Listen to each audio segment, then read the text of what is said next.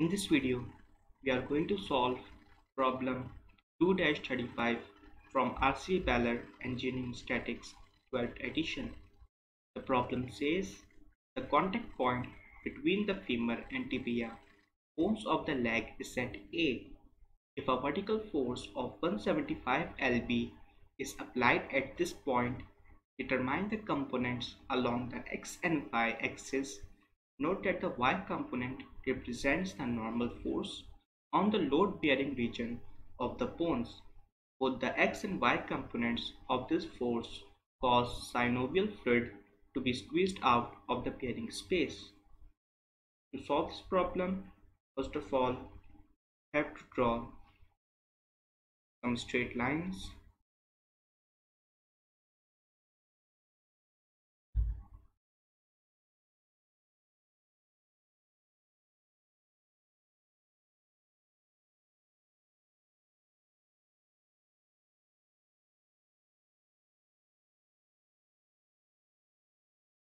Let's call this x prime, y prime. Now we can find this angle, let's call this theta, by considering this 5, 12 and 13 triangle. For theta, sin theta equals 5/13, theta equals 22.62 degrees. Here, this angle is also theta. Why? Both these angles are equal. For this, let's assume a condition that we have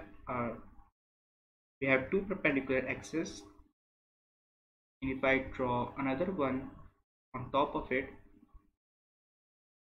like this and rotate it,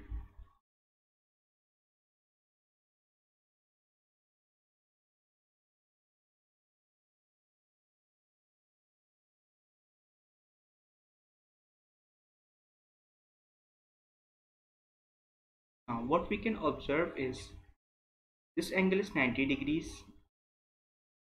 Also, this angle is 90 degrees.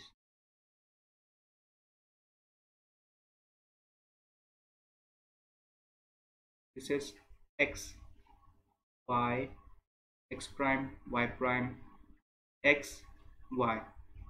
Since the angle made between x prime and y prime axis is 90 degrees, also the angle formed between x and y axis is 90 degrees.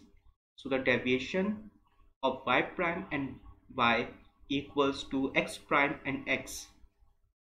That's why these two angles are equal. These two angles.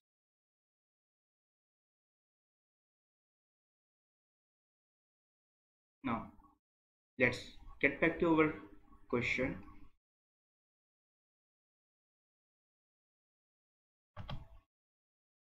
Now I can break this force into two components along x and y axis. I can also extend these components backwards.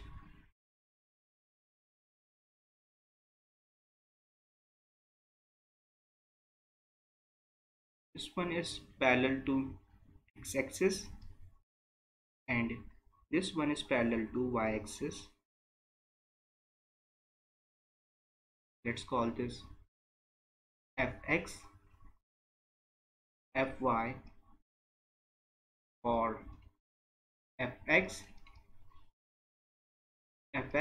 equals f sin theta. F equals 175 lbs sine 22.62 degrees equals 67.3 lbs.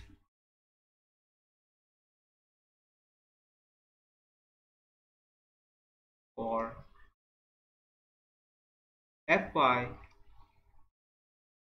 Fy equals F cos theta.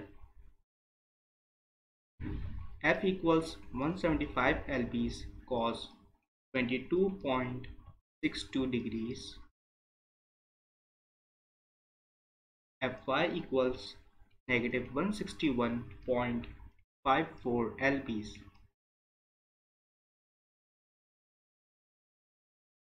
Now this is our answer. I hope you will find this video helpful. If you do, please feel free to subscribe this channel for new updates and also turn on the bell icon for daily updates. Thank you.